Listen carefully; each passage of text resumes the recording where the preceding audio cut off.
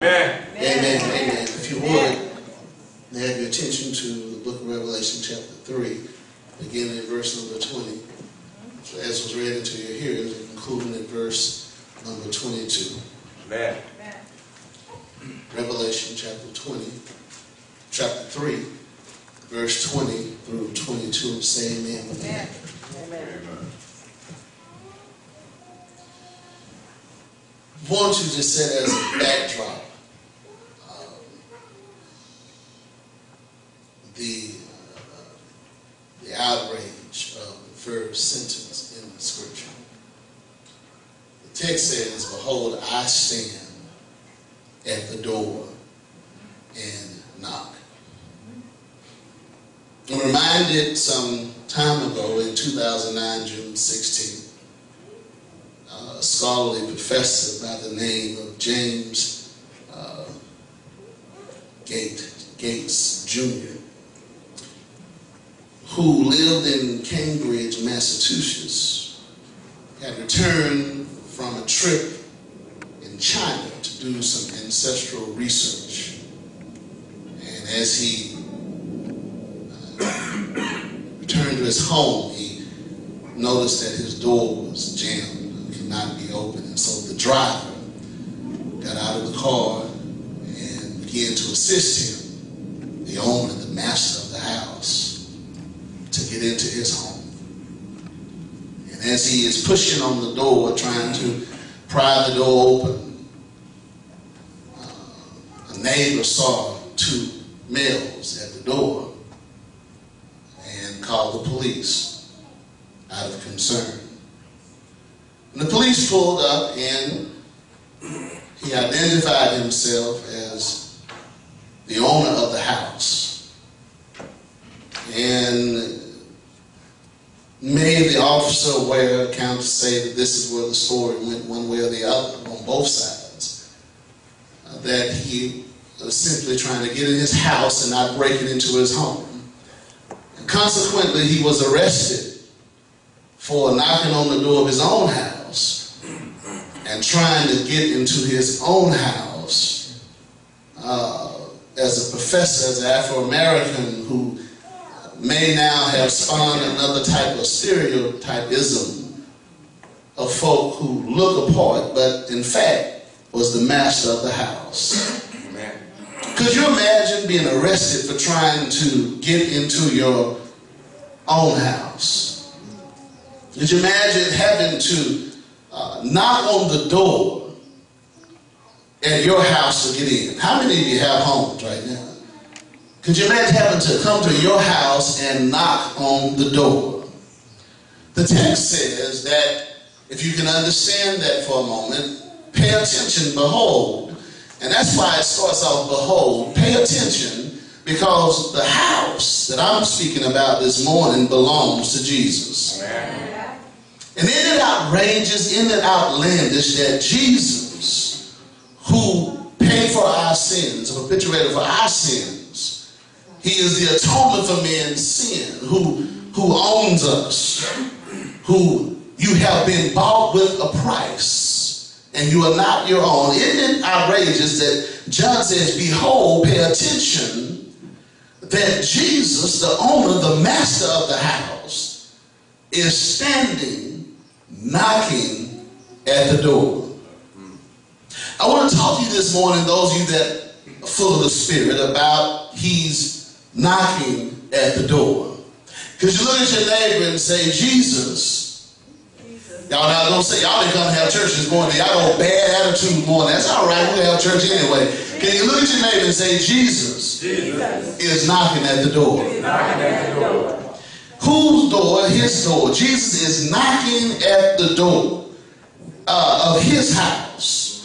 And he's knocking at the door of the church of the Laodiceans, and they were known for folk who were indecisive, folk who are trapped in the middle, and folk who are wrestling with whether or not they're going to go to the door. And so, you know, in the beginning of these verses, he says that because you're neither warm or cold, I will spew you from my mouth. And so when we think about this as Christians this morning, I don't know what spirit you're in, but I'm in a hot spirit. I'm on fire for the Lord. I'm not dismayed by anything on the external. I'm conscientious about the internal because I realize that we're in a period or a state where God is knocking at the door. And if we're not careful, we're going to miss out. And we don't open that door, we're going to find ourselves in a world of trouble. And we're going to find ourselves with the owner knocking on the door. But the problem is when the knocking stops. When the knocking stops. When he's knocking on the door, he is giving you an opportunity. He's giving you an opportunity to overcome. Notice what he says after. He says, if any man were here and open the door, I will come into him. I will come into him and I will sup with him. And he says that when you overcome, then I will grant you a seat in my throne. Not on my throne, and then he could not on my throne, but what? In my throne. You will never be on the throne, but he'll give you a seat. He says, just as when I overcame, I was granted a seat in my Father's throne. Then he said, the Spirit, those that have the Spirit, I want you to hear those who are led by the Spirit. Folk who are not listening to God this morning will not connect with this lesson because you have to be in a spiritual state in which you're willing to listen to the knock at the door. And folk that are sitting here right now will sit right here and hear a message that can impact their life, that can provide them more information to be a judiciary tool to help them in the time of salvation. But you have to be in the Spirit. Is there anybody in the Spirit this morning that's ready to receive the Word of God? Because God, on every one of our doors, he's knocking this morning. You need to learn how to listen to the Spirit because there have been times in which God has tried to speak to you through his word, but you're not listening. And because you're not listening, you're not opening the doors. And because you're not opening the doors, one day the knocking is going to stop. And when the knocking stops, you're going to have a problem. Well, preacher, I was going through this, I was going through that. No, God was knocking on your door. Sometimes God allows you to go through stuff and he knocks on your door and you're hearing the wrong thing. Well, I've been through ups and downs and valleys, and I've been through trips that have blown my mind. I don't even know what it's about. It's because you missed the knock on the door. God commands all men everywhere to repent and return from their sins. He's knocking at the door. Why is it? Why is it that, and how is it that the master has to knock on his door? How is it? He paid for the church. Am I right about it? And Acts 20 is his church. He purchased the church. In order to get in the church, you have to go through him. But somehow, the positions have changed. And now, he's on the outside knocking on the door. He's knocking on the doors of attitudes. He's knocking on the doors of slothfulness and laziness. He's knocking on the doors of traditionalists this morning. He's knocking on the doors of rebellious spirit. He's knocking on the doors of spiritual wickedness. He's knocking on the doors of hatefulness and grudgefulness. He's knocking on the doors of folk who have their mind made up that there's no way in the world that Jesus will ever get back in here again. And he says, pay attention, because I'm knocking on your door.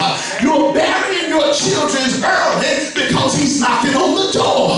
You're seeing more folk go to the penitentiary because he's knocking on the door. You're seeing folk leave the church rather than come to church because he's knocking on the door. Behold, he's knocking on your door. Why is it? Why is he knocking on the door? Perhaps when he stepped out just for a moment to go pave a way for you and for I, somebody broke in, came in through some other way, and have locked the door. The Bible says in 1 Timothy 4 and verse number 2, he said that there are some seducing spirits that have their conscience seared. I want you to know the person on the inside of the door has seared the door with a hot iron.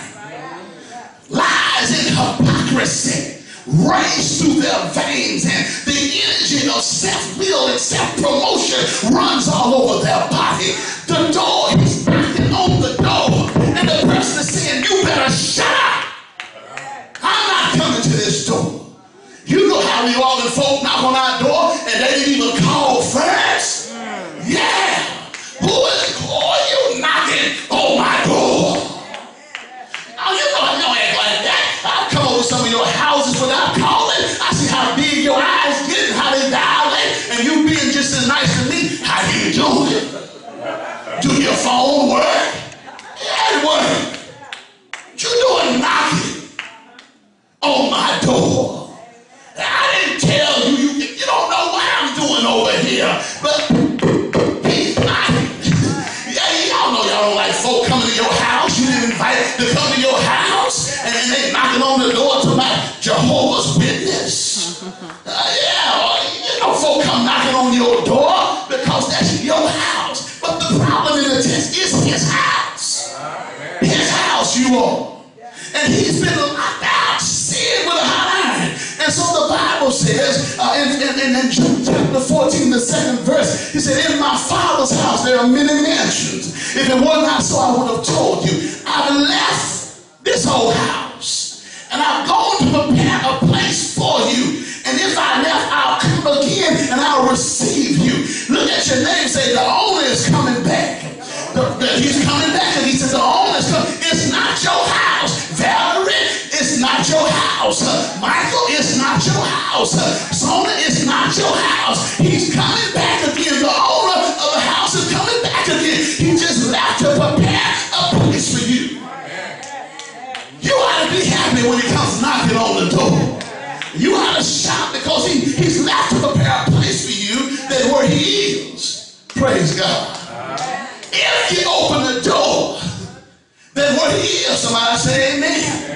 If you open the door, you might be also. If you're sitting here right now, I want you to know you are not your own. You have been bought with a price. You don't have the right to tell the master of the house to provide identification to get in his house. It's his house. You only got in the house because he allowed you in the house. Everything you have, everything you are is because Christ allowed you. Praise God. Some of you are living better than your mother and your father ever did live, and they were better people than you were, but God allowed you in a house. And you ought to be humble and say, I don't know why, God, you've been so good to me, but when you're knocking, I'm going to open up the door and let you in. Praise God. Perhaps they won't open the door is because somebody else is in the house who has a pseudo form of authority. Get from in Mark chapter 3, verse number 27, and Mark 9 and verse 12. Mark chapter 3, verse 27, and Mark 9 and verse number 12. Because if it was just anybody knocking, I wouldn't be concerned. But behold, Jesus is standing at your door knocking.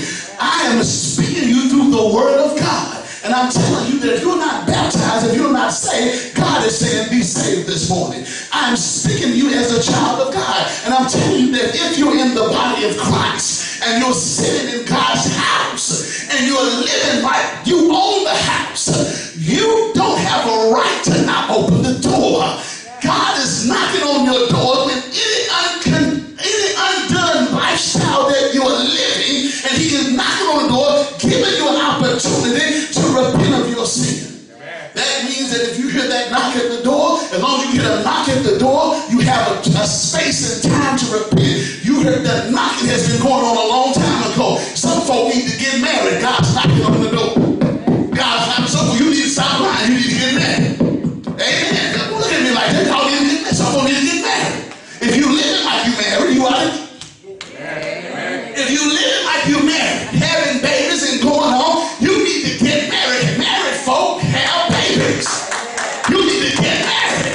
He's knocking at the door. Don't look at me like you're going to change your membership tomorrow. I'm just telling you, he's knocking at the door. Praise God. to salvation in this life. And I want you to know he's knocking at the door. Things are not going to get you. Need to open the door. Why won't they open the door? Who's inside that won't open the door? Mark chapter 3 and verse 27, Jesus says, well, here's the problem. They were calling Jesus a devil. And Jesus looked at us and said, let me tell you something. Go ahead and read it. He talks about the strong man. Read. No man can enter. He said, no man can enter into the what? Strong man's house. I like, there's some folk that's in the house that you just can't reach. And the reason he won't let you in the house is because he likes the stuff that he's doing behind closed doors. I wish I had 5 people full of the Holy Ghost this morning trying to help somebody. The strong man represents you. Amen. The door is between you and Christ. And Christ is saying that when I come into a house, I mess up the stuff that you like to do in the house by raising your standard of living. You can't profess to have Christ in your house and the devil throwing a party at the same time. Somebody ought to shout amen. If I was the devil, I would never preach against sin, but I would tell you anything about happiness and power and glory and let your house stay in disarray. But when you deal with the strong man, they can sit in the house of God, listen to the word of God, look at you and roll their eyes and say, you ain't talking to me because this is my house. If it was possible, they try to take the house from God himself. Let me tell you something. God is just being polite. God don't have to knock on the door. He can walk through the door. He can knock the door down. He can tear the house down if he wants to. You just fooling yourself. You just a renter for a little while. For this earthly tabernacle will dissolve. There's another house not made with hands. 2 Corinthians 5, 1 through 4. Eternal up in the heaven. This is not your house. And when God comes to the house, he says the first thing I'm going to do is bind the strong man.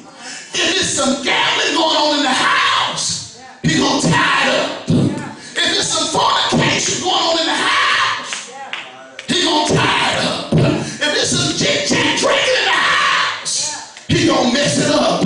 What you mean? You didn't get the illnesses in your liver by accident. You got sick because the wages of sin is death. If you weren't drinking behind closed doors, you wouldn't be on the dialysis this morning. And so perhaps the strong man, and to me the strongest man behind the walls is the intellectual strong man, because he can rationalize and idealize his lost condition.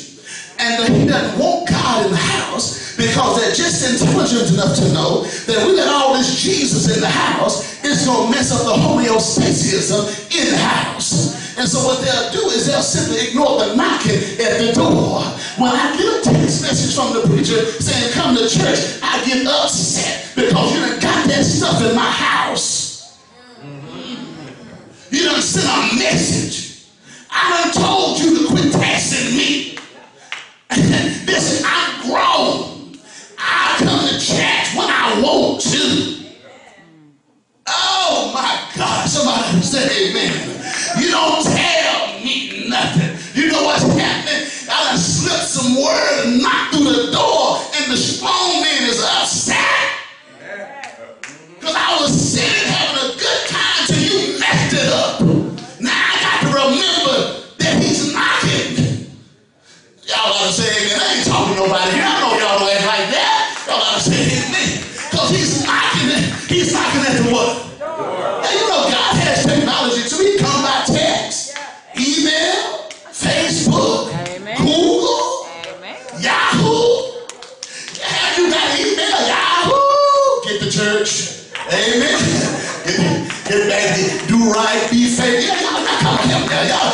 And you know, but I'm on my time. You don't have no time. It's God's house. It's God's time. and you have an appointment in which time is going to expire and you won't hear the knocks anymore. When you're laying down dead with your tongue still in your mouth, it is because time has run out. The Bible said, Hebrews 9:27, for it is appointed once unto men to die, and after this the judgment. Open the door before the time run out. Amen. Open the door before the time run out. He's been knocking for us since you've been a child. God's been knocking on the door. When he delivered you from one thing or another, he was knocking at the door. When folk hurt you and God revealed to them that they were nothing in the first place, he was knocking on your door to bring you to a conscious state that he's God all by himself. And that all what you need more than anything, when you felt the worst thing could have happened to you, it was because God brought you to a state that you realized that without him you can't make it. You need to open the door this morning. You need to open the door this morning. When you were hungry, he was trying to show you, John 6, verse number 61, that he is the bread, that he is his words of flesh, that they are life-giving, they are quickening the spirit that is inside of you, that will sustain you more than the food of this world. It's the flesh profit nothing. The words he speaks, they are spirit, they are life. He's knocking at your door. Church, when you open up your door, he's knocking on the door saying it's time for evangelism to take place in your life. He's knocking on the door saying it's time for you to become a missionary in the work field of the church. He's knocking on your door telling you it's time for you to get off the couch of do nothing and become a do something Christian. Church, he's knocking at the door. Do you hear him knocking at the door this morning? Why won't folk open the door? Mark 9 and verse number 27. Listen to the Bible. The Bible says in Mark 9 and verse number 12, Mark 9 and verse number 12. The Bible says that perhaps we can use this as a luncheon passage. Perhaps they'll open the door because they're confused with who's at the door. Nowadays we have over 600-700 knocks coming to the door. Am I right about it? You don't know if it's a Mormon, you don't know what it is knocking on the door. And so perhaps they're confused as they were in Mark 9 and 12. They thought Elijah was knocking at the door. And Jesus said, no, it's not him that's knocking at the door. For verily he has come to put all things in order. But it is written that the Son of Man. In other words, Jesus said, it's not him that's your Savior. But who's your Savior? Christ, I'm your Savior. And it seemed to me that we open the door for the wrong folk all the time. It seems like, but I hear Jesus say in John chapter 10 that my sheep hear my voice. That's why he says, he that have an ear, let him hear what the Spirit is saying to the church. Which means that there's some different type of listening going on. It's funny to me, I ain't telling nobody, that you can hear all the modern rap songs and all the modern love songs, but can't hear Jesus knocking at the door. I'm not bothered with it, but it's funny to me that you can hear overtime and end time and money time, but can't hear it's time to praise God time. I'm just saying, it's funny to me. You can look at the master of the house and say, I can't make it to church. I can't praise you. I can't open the door of praise because I got to go over here and open the door of work. And that comes first, and you don't listen to yourself. Perhaps they were confused. He said, let me tell you something. And back to Mark 9 and verse 12. He said, yes, Elias has surely come. Verily he is come, that he may set things in order. He said, but it is written that the Son of Man, that when I come, he must suffer many things. Elias had suffered for you. Man's doctrine had suffered for you. They just started up something. Your friend had suffered for you. Your leaders had suffered for you. They live better than us. Folk had God suffered and died on Calvary's cross for your sins and my sins. You listen to the wrong knock. You listen to man's knock versus Christ knocking on the door. He said, but everything I've done would be set at naught. What What you mean set at naught? If you hear the knock on the door, you ignore the knock on the door, that's set it at naught. When you hear the preacher, you have the illuminated God to look at the preacher rather than look at the word, praise God, you'll set the counsel of God at naught. Proverbs chapter 1, verse 25, he said, and would not all my counsel, but you have set at naught all my counsel, all my instruction that I've sent you through the word of God. You have shook a rebellious fist at and rolled your eyes and refused to take heed, but I'm knocking at the door. Am I right about it? Acts chapter 4 and verse number 11, the Bible says, this is that stone that was set at naught of you builders. In other words, you chose something else and set Jesus aside. When you choose another church, you set the church of Christ aside. And when you set it at naught, you need to know one thing. One day the knock is going to stop. And when the knocking stops, you'll be in a world of trouble. But what's some of the other problems? We know that it can be the man inside, the strong man. The strong man, there's somebody that even the word of God doesn't penetrate their hearts. The strong man, he has to be bound first. So you hear the knocks. There's some stuff you like to do and some ways you got that are so entrenched in your psyche that Jesus can't even reach you right now. It may be that when he left, you took over and brought tradition in and say, since Jesus is gone to prepare a place, this is my place. And this is how we do it. You know those type of folk. This is the way we used to do it. This is the way we used to do it. Well, this is all I know. And God is